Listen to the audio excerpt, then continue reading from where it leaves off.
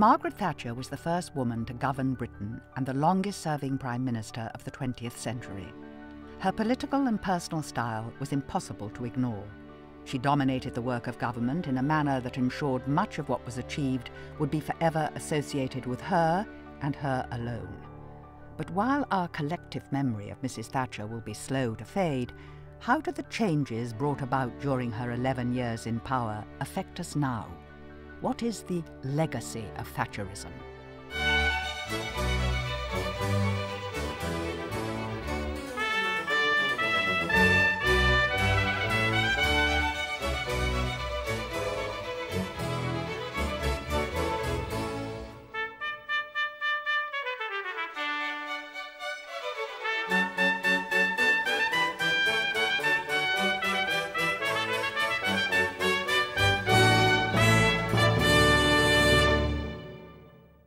The Conservative Party manifesto of 1979 had at its heart economic reform, including most notably a commitment to amend the power of the trade unions. During the winter of discontent preceding Mrs. Thatcher's election, industrial action had caused chaos in the country. Strike action in 1979 caused the loss of 29 million working days. By the time Margaret Thatcher left office in 1990, that figure was down to just under 2 million. The unions had been tamed. When she became Prime Minister in 1979, it was perfectly clear to the mass of the British public that the unions had overplayed their hand. The whole kind of idea of there being a national agreement on policy and what we would pursue had dissolved. She came into office riding on the back of that, riding on the antagonism the unions had created, and was really able to go to town. The defining moment in her crusade to curb union power was the defeat of the striking miners in 1985, something for which Mrs. Thatcher had long been preparing. When it came to the miners' strike, I think what was extraordinary was how united the party was behind Margaret Thatcher, and indeed a very large part of the country. Bear in mind that the miners had been on strike over and over and over again. They had been part of what brought down the previous administration. They'd been part of what had destroyed Ted Heath's government. And the whole idea that you could just go on strike and that you could bring the country to its knees was one that Margaret Thatcher was not prepared to countenance.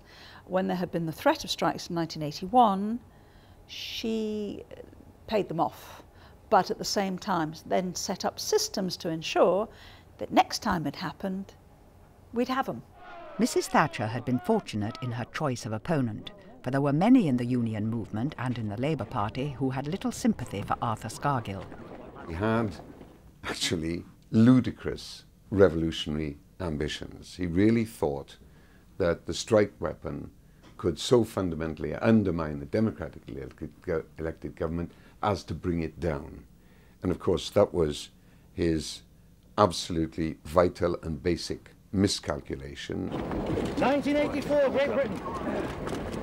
And move the rest of them, get them moving. The public did identify it as a battle between battling Maggie and rebel Arthur. And, you know, that suited her, and it made it much easier for it to win.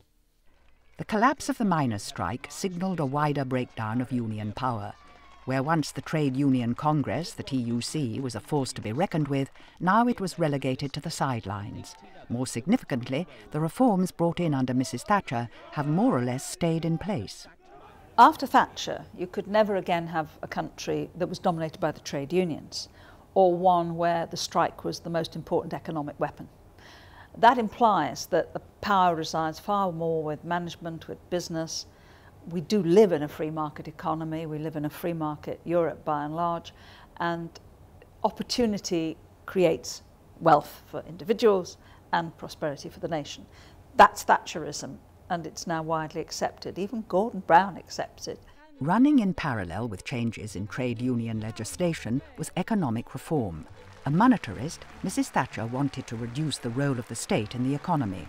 Working with her Chancellor Geoffrey Howe, she approved an early shift from direct to indirect taxation, together with cuts in public spending. In the short term, this led to a doubling in the number of the unemployed. It was a bitter pill to swallow. I think that some of our colleagues, and indeed even we, didn't realise just how tough it was going to be. But the condition that was always dominant.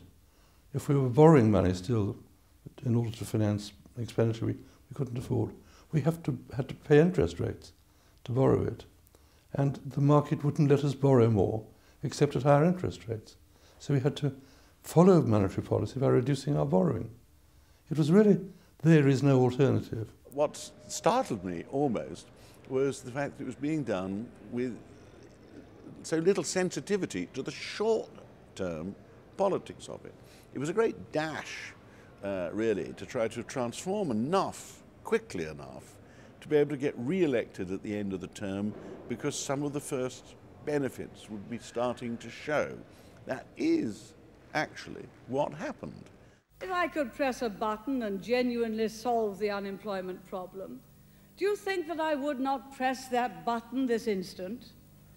Does anyone imagine that there is the smallest political gain in letting this level of unemployment continue? Or that there is some obscure economic religion which demands this level of unemployment as part of its grisly ritual? Mrs. Thatcher resisted all calls to reverse her fiscal legislation. She stuck steadfastly to her chosen economic course. Despite a shaky start, after 2 years the green shoots of recovery started to appear. Between 1981 and 1987, the economy accelerated impressively.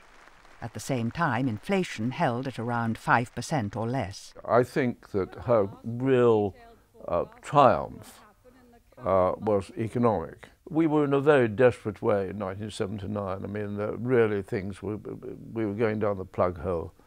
And due to her determination and her vision, she turned things round. And I think that was quite a remarkable feat. Otherwise, I think we would be in real trouble. And that, I think, is her legacy above all. By 1990, however, inflation had risen towards 10% and the economy was on a downturn. Fairly worried, yes indeed. I don't think anybody really is particularly secure, especially the dealers. Basically had a good time over the last few years, and if it all goes, it goes.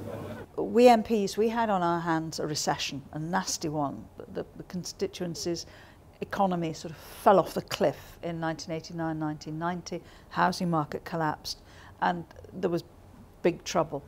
Opinion is divided as to whether Britain would have fared better or worse during the global economic recession as a result of the earlier reforms presided over by Mrs. Thatcher.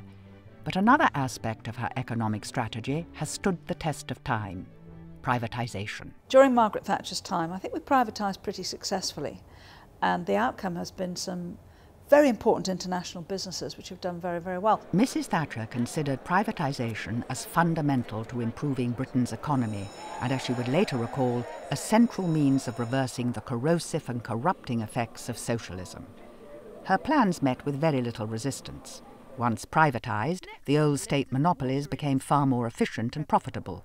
Such was their success, even Labour rejected the idea of renationalisation. The ones we've privatised since, like British Rail, not been quite such a success. And my own feeling was that Margaret had a pretty shrewd idea of what would work and what would not work, and that she was not actually prepared to bring to the fore. Perhaps we should have listened to her more. Privatisation also paved the way for deregulation in the City of London, the so-called Big Bang of October 1986. The basic idea was that if you free it up, Britain can compete in the world, and Britain can also be a place where people from all over the world come to compete. And this was essentially fulfilled. And so it's economic liberalisation, it's trade union reform, and it's privatisation. And suddenly we are an open market, and we're an open society.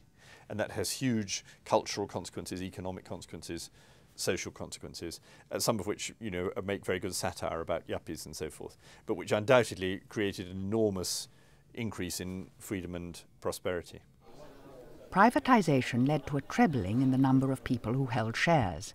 Together with the sale of 1 million council houses, this represented a huge expansion in property ownership. It was a great thing to do, and the fact that thousands and thousands of families did this showed that it was on the right track. And we've now got amongst the best housed nations in the world. And that includes the people who are still in social housing. Their properties are in far better state than they were 20 or 30 years ago. Far better. And that's largely due to Margaret Thatcher. Not all observers are quite so enthusiastic. Some allege the sale of council houses has contributed to a shortage in social housing and even fuelled the buy-to-let market. I think the longer-term impact has been disastrous, frankly. That the public stock of public housing has been irredeemably reduced. Nothing's ever been done to make up for that loss for these sales to private tenants, and I think it has had a catastrophic effect, and that's why people now say they can't afford to buy houses and all the rest of it, because council housing is no longer an option. But that doesn't alter the fact that in the short term it was extraordinarily popular, with especially that group that the Tory party at that stage was really targeting, the sort of more prosperous elements of those who at that stage were earning weekly wages, not salaries or anything like that, and who were, I suppose, regarded as the C1s, C2s of the electoral kind of, lineup of how you look at classes. As Mrs. Thatcher had intended, her economic reforms struck at the heart of socialism, leaving it as good as dead. Maybe she was responsible for the creation of New Labour. She, I think, would like to believe that. She'd like to believe, above all, that she killed socialism in Britain. And I think you can say that in terms of what the old believers always stood for, nationalisation, full employment, all that kind of thing, I think that she can claim to have killed the spirit of old labourism. Britain changed the way it did business, and that in turn had an impact on the social fabric of the nation. Everybody's crazy, materialistically. They're all sort of, because somebody's got a 27-inch telly, I've got to have a 33-inch telly, whether you can afford it or not. That doesn't mean a thing, Everybody's into spend, spend, spend. It was a revolution which took many years in the making, but which has transformed the face of this country, and to my mind, makes her one of the greatest prime ministers that this country has ever had. Economic reform didn't just apply to domestic politics. Mrs. Thatcher wanted to reduce the British contribution to the European Community budget. It took 5 years, but Mrs. Thatcher won lasting concessions. Despite, however, coming to power as a pro-European, her approach to the budget and subsequent negotiations did little to endear her to other European leaders. It's a matter of plain common sense that we can't totally abolish frontier controls if we are also to protect our citizens from crime and stop the movement of drugs, of terrorists and of illegal immigrants. So the message which Mrs. Thatcher has brought to Brussels, the home of the European Commission, is plain enough. She believes that Europe must work more effectively, but she is determined that the dream of the Eurocrats of a united Europe must remain no more than that, no more than a dream. I think that some of the European heads of state did not get on very well with her, or she with them, and that was that. But she was pro-European when she was in office until quite late on. It was only when she began to fall out with Helmut Kohl and began to get sort of towards the end of her period of office that she began to get on very bad terms with some of the other Europeans, because I'm beginning to worry about how far they wanted to go. Mrs. Thatcher's stance on Europe and her mounting hostility towards a single currency and greater European integration alienated not just her fellow heads of state, but members of her own party. It was the issue that would prompt her deposing. Her position shifted with the passage of time.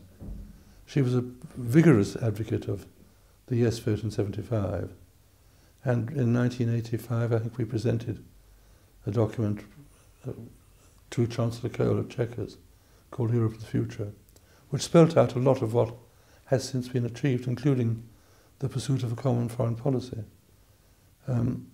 She became less enthusiastic about it, as it appeared to her, and to some extent to others, that the community was taking too much trouble in too much power in certain directions. She felt a sense of betrayal because she said that she was misled by the rest of Europe as to what was really going on and the scope of what would happen. And so in later years she was very, very happy to rewrite history and to say, in a way, we was robbed. Lady Thatcher came to Brighton with a copy of the Maastricht Treaty in her handbag and a deep distrust of Brussels in her heart. Her arrival in the hall was carefully staged between debates, but party managers were holding their breath. She'd already savaged the government's European policy, more words in the hall, and the conference could have erupted. After leaving office, she would continue to speak out against the European project, even if that meant criticising John Major, the man she had backed for the leadership, and his government's policy. There are enough opposition politicians and media commentators rocking the boat. We do not expect the elders of our own party to join this unhelpful cause. A show of affection at least from the Prime Minister, perhaps disguising the relief he felt that she'd not attempted a speech. But though she'd not fired off another salvo, Lady Thatcher was far from being back in the fold. She was ushered off the stage and soon after left by the back door. He deeply resented Margaret's attitudes to him quite quickly. And of course she became his fiercest enemy and did her damnedest to bring him down in the succeeding years.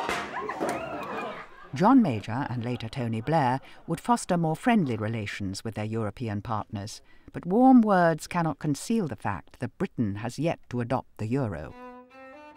In contrast to the verbal combat that characterised her relationship with other European leaders, Margaret Thatcher had the willing ear of both the American president and the Soviet leader.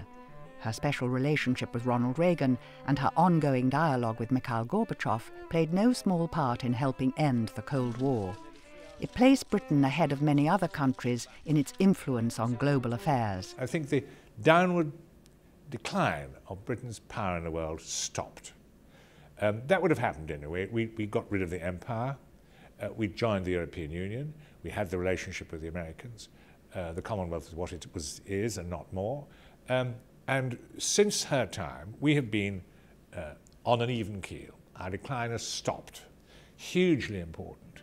Mrs. Thatcher was also a friend to Eastern Europe.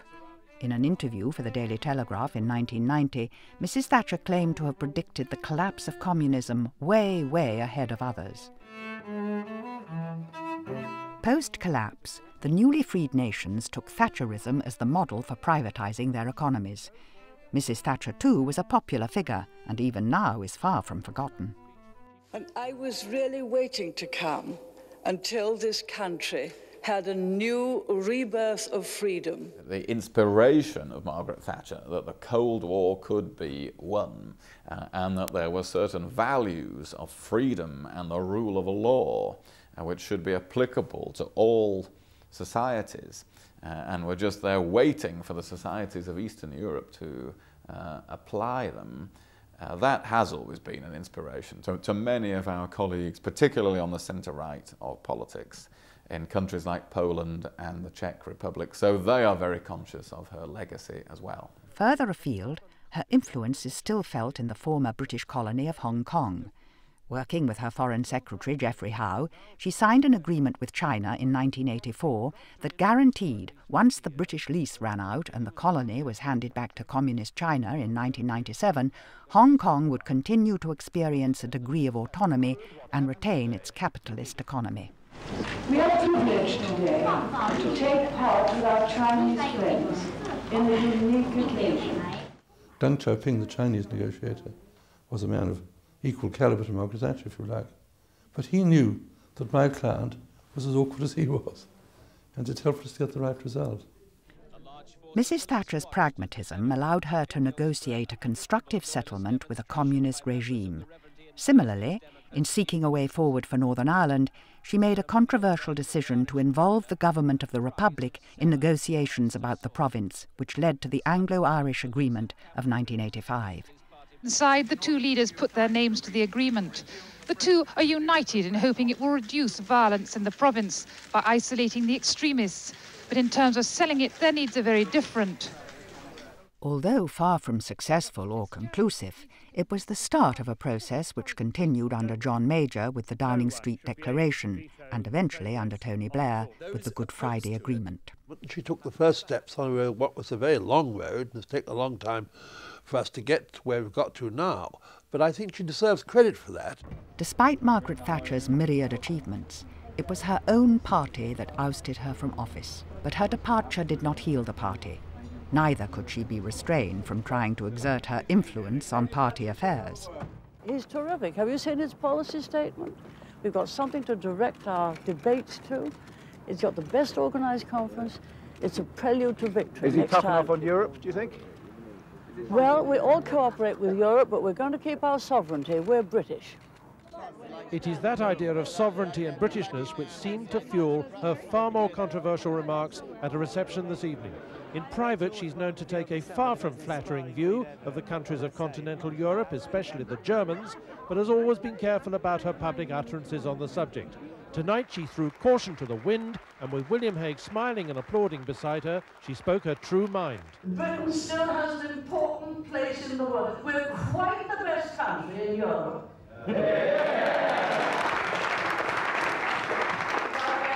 I'm going to have to be careful what I say, and I don't like it. I dare say, in my lifetime, all our problems have come from mainland Europe. And all the solutions have come from the English-speaking nations across the world.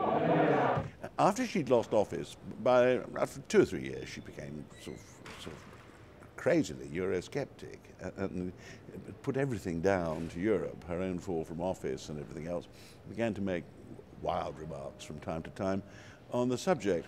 And nevertheless, her support for people like Hague and Duncan Smith was very valuable because the Conservative Party faithful were increasingly Eurosceptic. Pro-Europeans were leaving us in both voting terms and membership of the party. They were going on to the Liberals mainly. What was left was becoming a Eurosceptic party.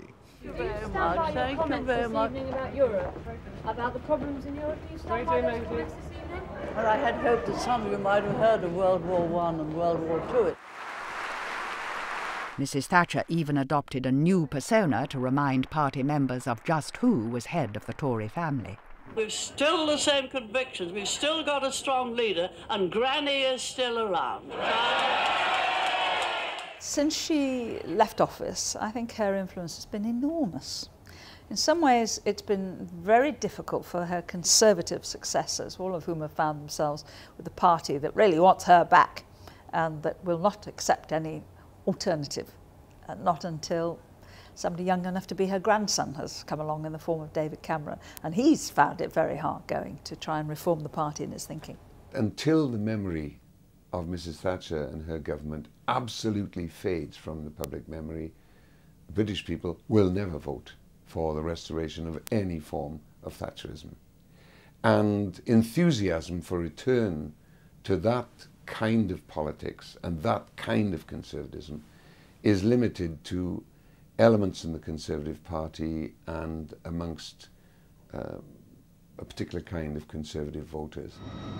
If Mrs. Thatcher divided her own party, she had an almost greater impact on the opposition.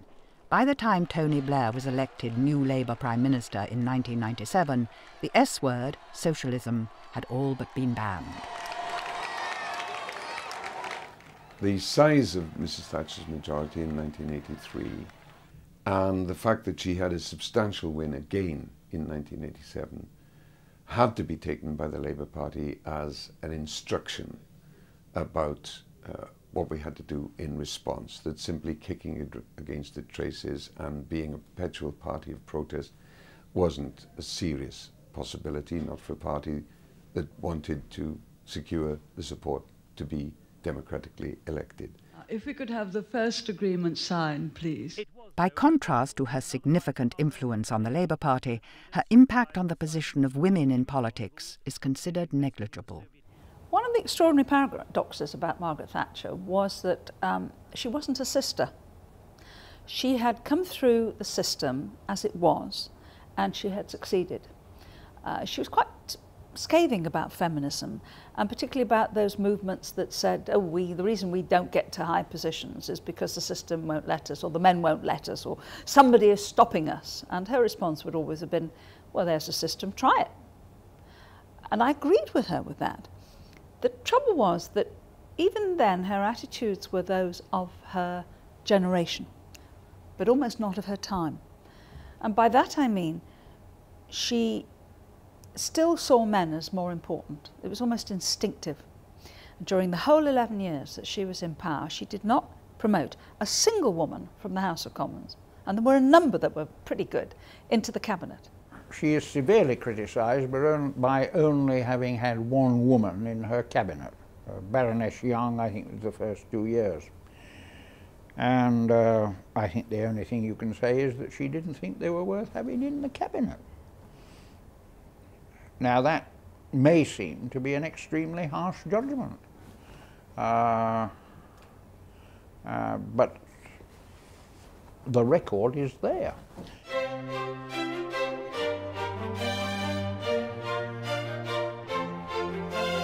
Margaret Thatcher's legacy is evident now and will continue way into the future. It is perhaps fitting that her role in Britain's political life was best summed up in 1991 by the then American President George Bush.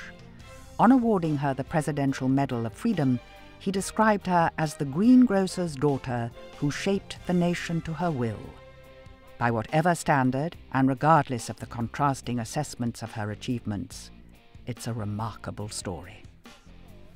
Indelibly to her credit is the fact that she had the guts and the tenacity to become leader of the British Conservative Party and to fight and win those elections repeatedly. Nobody can take that away from this very particular woman.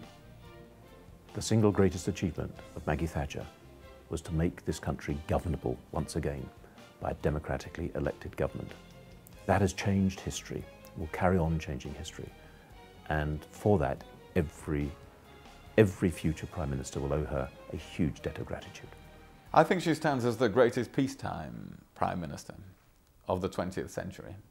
It's hard, of course, to compare Prime Ministers in completely different circumstances. And so we have to rank Churchill and Lloyd George as great war leaders, as quite exceptional Prime Ministers, even standing alongside all the 3 centuries of Prime Ministers. But I think we can say of Margaret Thatcher that she was the greatest peacetime Prime Minister, and had it not been peacetime, she wouldn't have been found wanting then either.